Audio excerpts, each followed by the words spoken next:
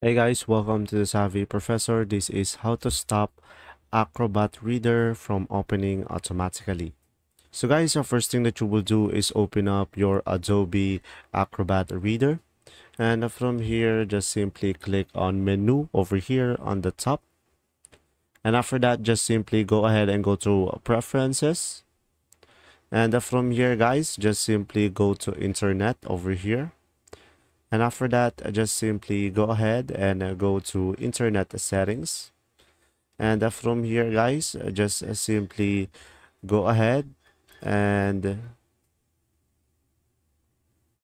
go to programs. And from here, just simply go ahead and go to manage add-ons.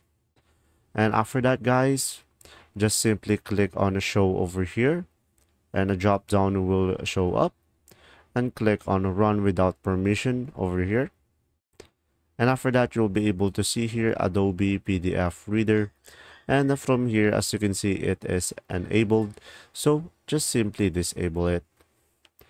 And there you go. If this video was helpful, please like and subscribe. And thanks for watching. See ya.